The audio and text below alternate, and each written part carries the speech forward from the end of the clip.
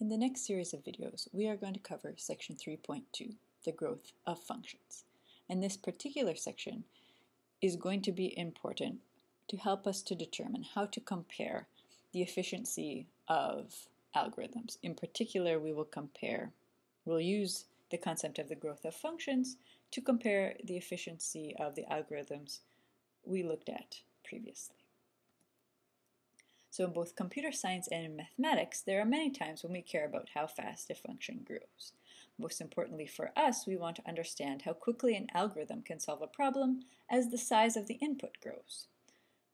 As I mentioned before, we will compare the efficiency of two different algorithms for solving the same problem.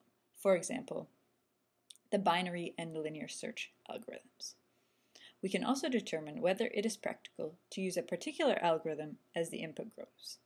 So as I mentioned before, we'll study these questions in section 3.3. But first of all, we have to learn the tools, and in particular what properties identify the growth of functions and how to work with these in order to be able to apply them to algorithms. Okay, so by the end of this section, what will you be able to do? So you are going to be able to define the notions of big O, big omega, and big theta. That is, what does it mean for a function f of x to be big O of another function g of x, or respectively big omega and big theta. You'll also be able to determine big O, big omega, and big theta estimates of polynomials, logarithms, powers, and exponential functions. But first you might be asking yourself, what are these properties? What does big O, big omega, and big theta mean? And how do we find them? Okay, so let's begin with the definition of big O notation. So we know that it's a property on functions, so let's let f and g be functions from the set of integers or the set of real numbers to the set of real numbers. We say that a function f of x is big O of g of x if there are constants c and k such that the absolute value of f of x is less than or equal to c times the absolute value of g of x whenever x is bigger than k. So that's the statement and the definition of what it means for f of x to be big O of g of x. But in order to really understand it, probably it's more helpful to look at an illustration.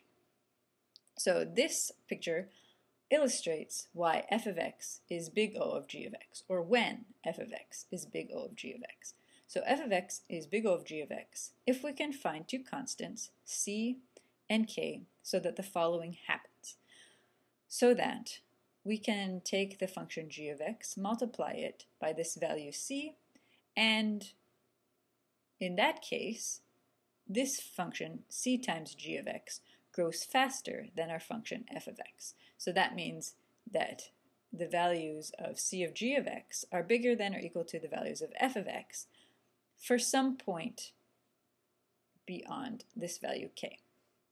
So there is a constant c and there is a constant k, so that c multiplied by g of x is bigger than or equal to the function or the values of the function of f of x for every x bigger than k. And as I mentioned before, this is read as f of x is big O of g of x. However, we could also say that g asymptotically dominates f. So why would we phrase it in this way? Well, we can think of drawing a vertical asymptote at k, so drawing a straight line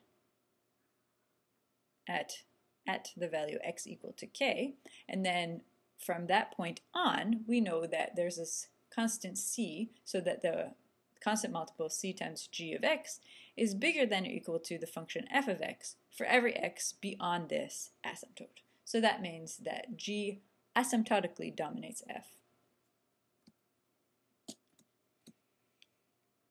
So the constant c and k are called witnesses to the relationship that f of x is big O of g of x.